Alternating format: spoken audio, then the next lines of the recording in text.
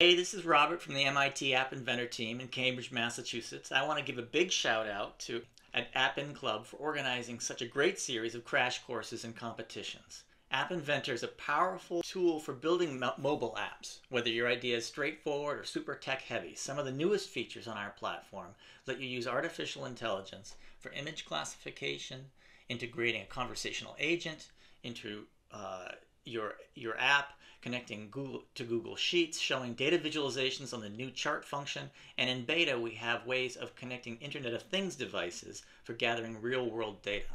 You can keep the App Inventor team posted at MIT by checking in with our community forum. It's full of all kinds of coders, from beginners to members of our development staff to advanced programmers working in industry. Any of these folks can answer questions day or night, and I would encourage you to post something cool that you made in one of App In Club's awesome Just wanted to crash quickly courses. recognize and congratulate the App In Club team for all they're doing in teaching and promoting MIT App Inventor.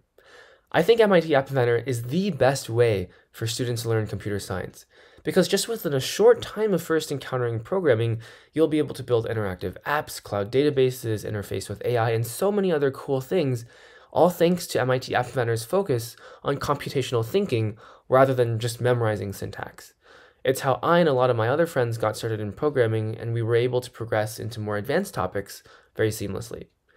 So if you're interested in any emerging field in computer science, whether it's AI or algorithms or software engineering, do give MIT App Inventor a try, because it's an incredible platform for learning. A mobile application is a computer program that runs on a mobile device like phones, iPads, things that are often portable and easy access, and that itself describes the importance of mobile application development.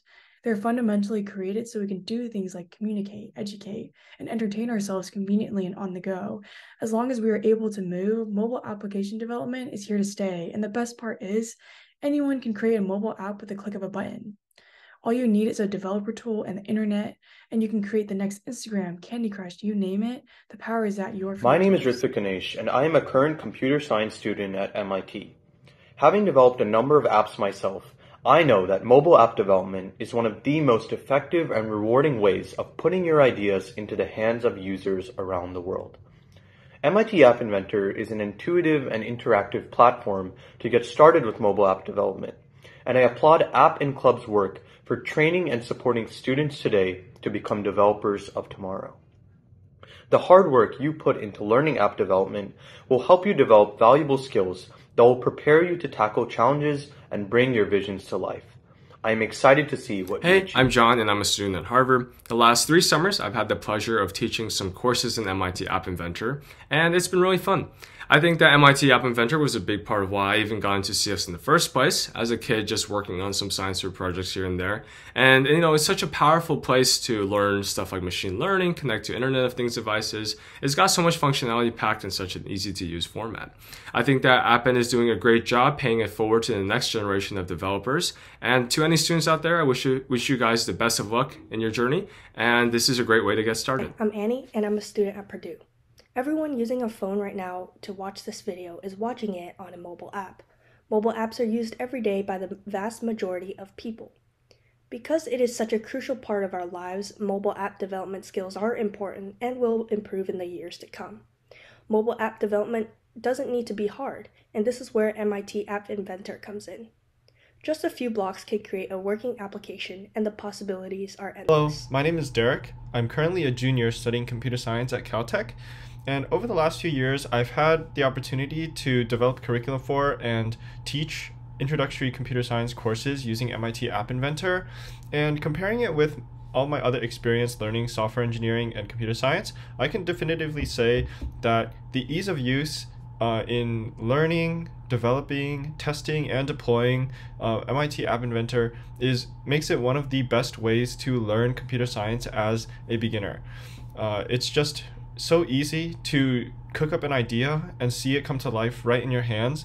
And I think it's a great thing that more young people are beginning to learn how to implement their ideas in such an amazing atmosphere. It's really easy to use, and it's not just simple. It can be you can create very advanced apps and projects with MIT App Inventor, pretty much the sky's the limit. And I think it's great that you guys are learning using it. My name is Kat, and I do research at Yale with an academic background in psychology. In a world where technology is growing exponentially, having access to a smart device that houses applications becomes more commonplace. Applications are likely used on a daily basis for you as well, from sending text through Messenger to feeding a zombie in Pocket Minecraft and ordering a late night dinner through Uber Eats. Apart from my personal use, applications have a global outreach and have the potential to create change for good, such as climate action, healthcare, and non-traditional ways of education. And as someone whose first programming tool is MIT App Inventor, I think it's a great way to kickstart your understanding of coding language while building something functional without sacrificing creativity.